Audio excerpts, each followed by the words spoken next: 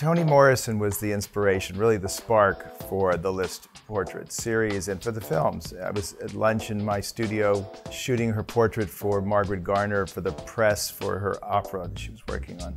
And we were talking about black divas.